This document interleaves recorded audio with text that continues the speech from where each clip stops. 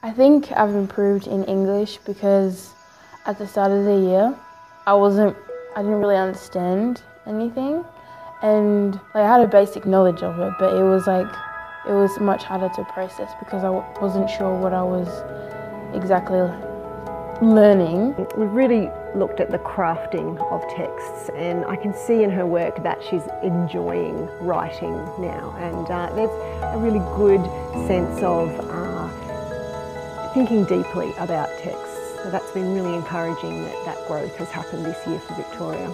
When we looked into Shakespeare,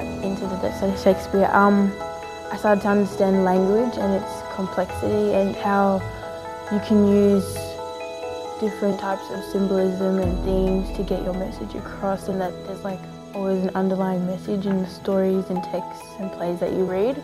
She always has taken care to craft her responses, and this year it's a level of maturity that's increased.